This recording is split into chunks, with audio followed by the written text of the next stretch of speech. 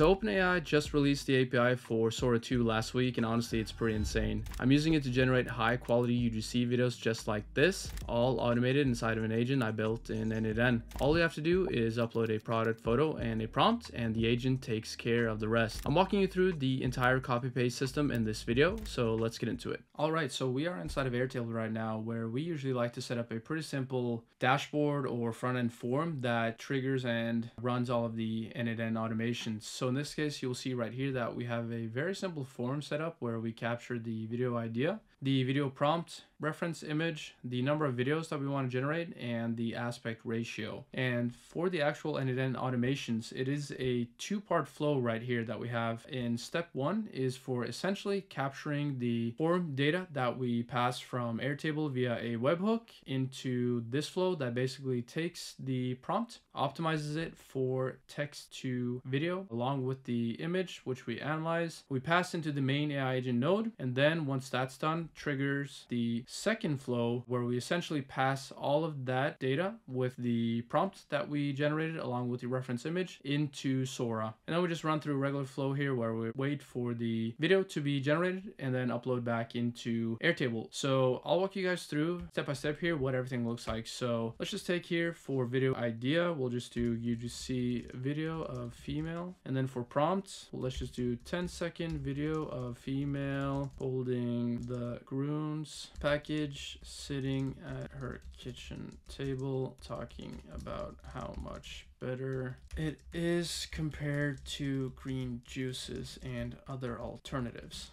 And then we will just upload the reference image, which in this case, I'll just do the Groons packaging right here. In this case, I'll just do one video. I'll do portrait or vertical style as the aspect ratio. And then we just hit run and flow and hit create. Then you'll see here under the search history tab that we have all of our previous completed runs along with the link to the actual generated videos. And now this one is in progress. So if I just open up the n8n flow right here, you'll see under executions that we are actually running through the first part right here. Let's just see, you can see that right now it is running, and now that has succeeded right here. So you can see that we ran through the entire flow, and now you'll see that this automatically triggers the second part of the flow, which is now already waiting. So you can see right here that we have a wait node in place for 5 minutes to actually generate and then grab the finished produced video inside of Sora. So I'm just going to pause the video right here until this flow is done, and then I'll be back. Just a quick note, yes, you can obviously build out this entire workflow yourself by following along what I'm doing in the video, but if you are interested in having me potentially build out any AI solutions for your business, not just around Sora 2 but anything across your operations, feel free to book a call by clicking the link in the description below.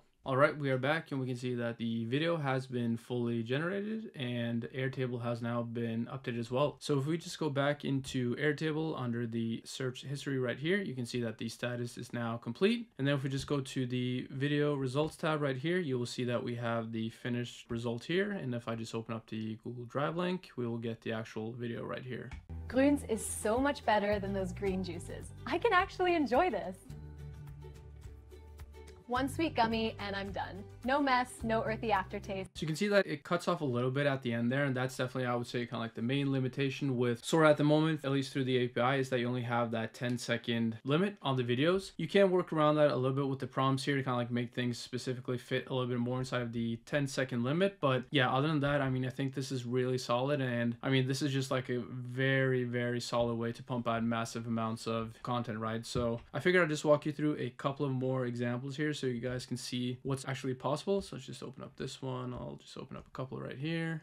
I used to drink so many green juices, but Groons just fits my routine better. It's easier, tastes great, and I actually feel the difference. One little gummy and I'm good to go.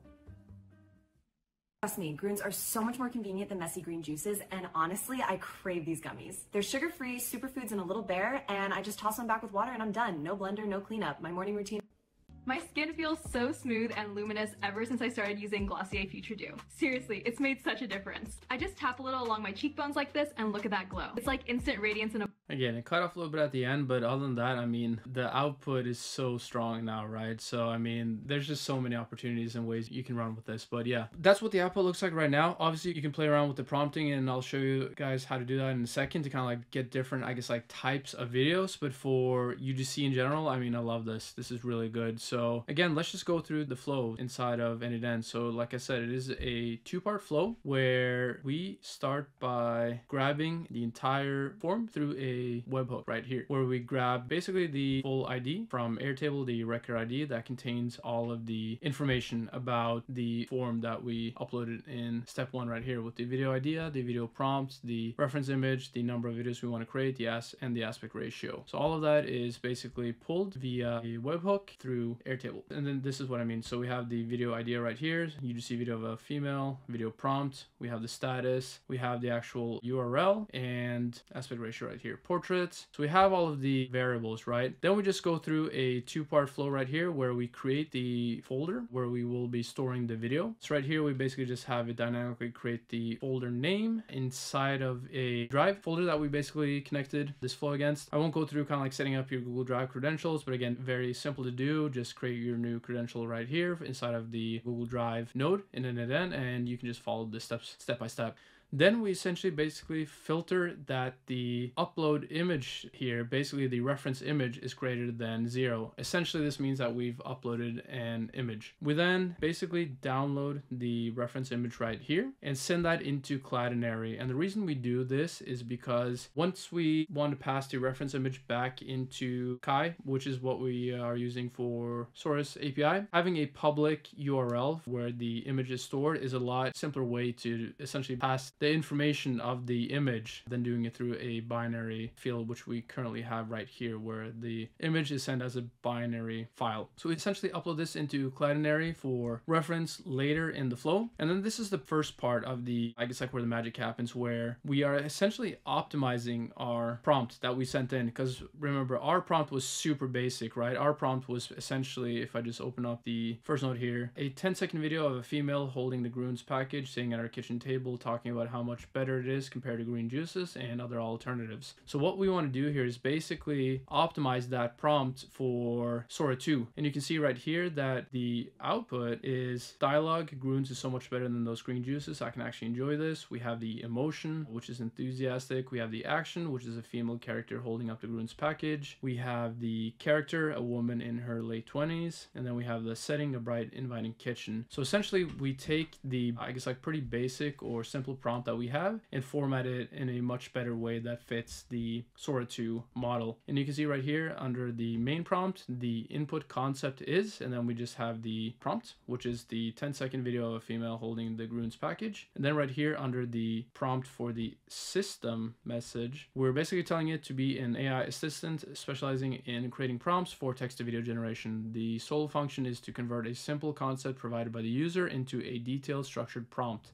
The prompt you generate must follow this format. And this is where we get the dialogue, the emotion, action, character setting, and camera function that we saw in the optimized prompt. We tell it to not include any additional text, instructions, or explanations or markdown. The response is only the structured prompt. So again, the whole goal here is essentially taking the very basic or simple prompt that we gave it and turn it into this format right here, which you can see that again that it did in the output right here. Moving on, we basically merge the image along with the updated or optimized prompt, and then we just map everything in the set node where we have the idea, which is the 10-second video of a female holding the Groons package. We have the how many videos we want to create, which is 1, the aspect ratio, which is portrait, the reference image, which is the Cloudinary link, and then we have the master prompt, which is mapped off of the optimized prompt node. So we have the full prompt right here. What we then do is pass the image into this analyze image node with the entire goal of basically just getting a full breakdown of what the actual image looks like. So for the prompt right here, we have that the node is to analyze the given image and determine if it primarily depicts a product or a character or both. If the image is of a product, return the analysis in a YAML format with the following fields: the brand name, the color scheme, font style, And if the image is of a character, return in the same format with the following fields: a character name, a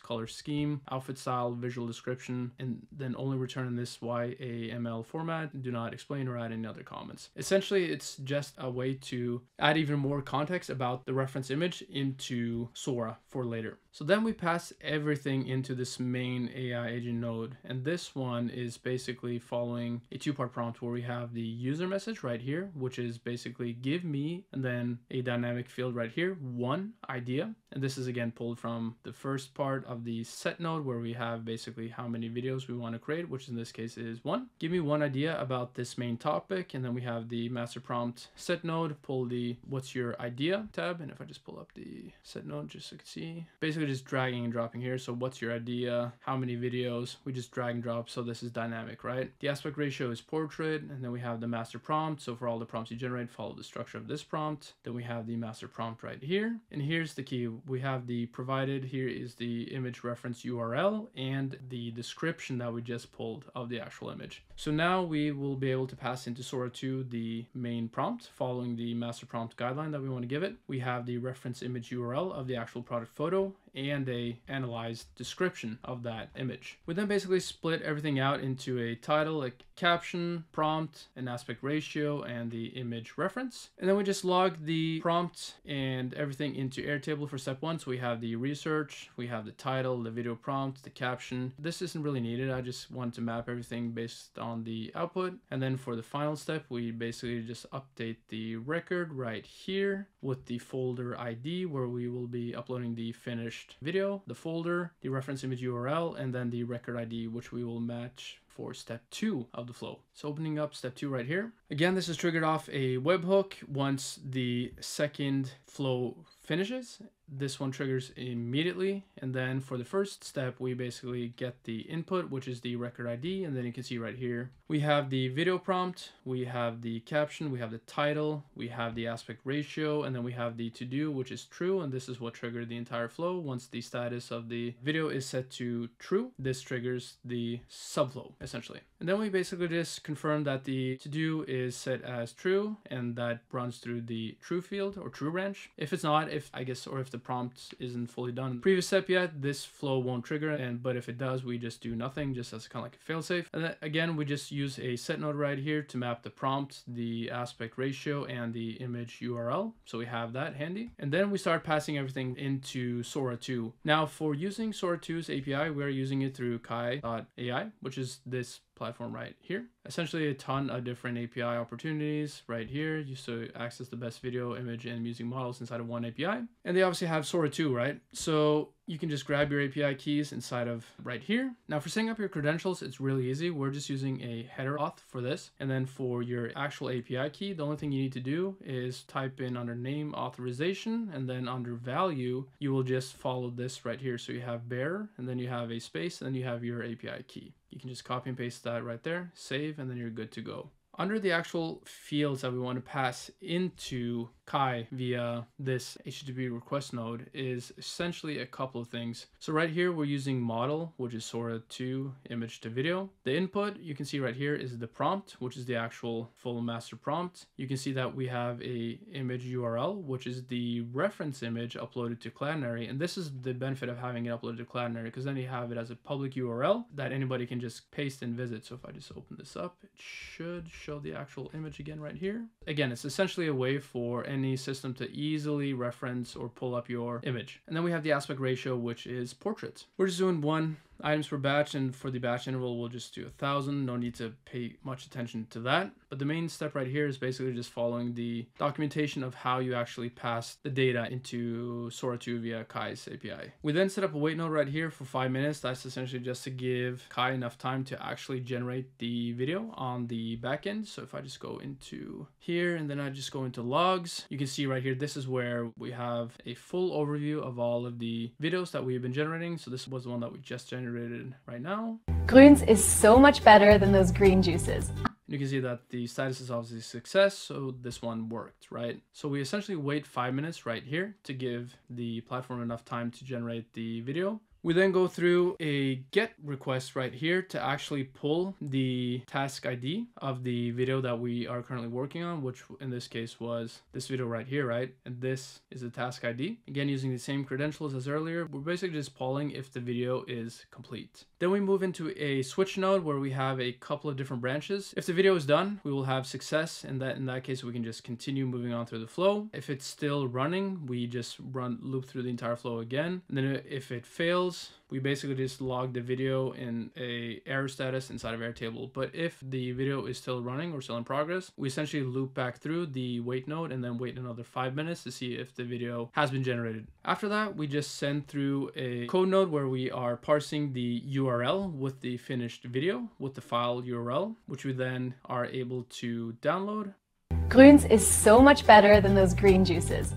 And then we essentially just upload the finished video inside of the Google Drive that we set up. So we have the file name, which is dynamic based on the video and the task ID, uploaded into our Google Drive folder inside of the parent folder. And then we just finally log everything inside of Airtable. So we have the record ID, the production status is done, and then we have the video URL. And then lastly, we just update the record as status completed. And that's pretty much it, guys. That is the entire flow. Again, not super complex. The main essential parts here, right, is based on basically pulling your data from Airtable along with the reference image, using the prompt plus the idea to optimize the prompt for Sora based on the structure right here to kind of like get that very UGC type of output. And this is where you want to play around if you want different types of video styles, right? If you want kind of like more polished, kind of like studio style commercials, you can have your master prompts be more around kind of like having that sort of style. And then any prompt or idea you pass into here is optimized based on that requirement instead, right? So yeah, essentially we pass the data through the node right here to optimize for Sora based on our master prompt, along with the reference image that we merge. We analyze the image to get a better description. We pass that into Airtable, which then triggers the second flow right here that generates the video, pulls the video, and then uploads the finished video into Airtable. All right, you just saw the full workflow of how you can create high quality UGC videos inside of n8n. Now this Sora 2 workflow is just scratching the surface of what we are able to do for fast scaling brands or agencies. So if you are interested in seeing what a solution could look like for your business, feel free to book a call by clicking the link in the description below. If you found any value from this video, I'd appreciate it if you wanted to subscribe. Any new ideas for content, feel free to drop a comment below. But until then, I'll see you guys in the next one. Peace.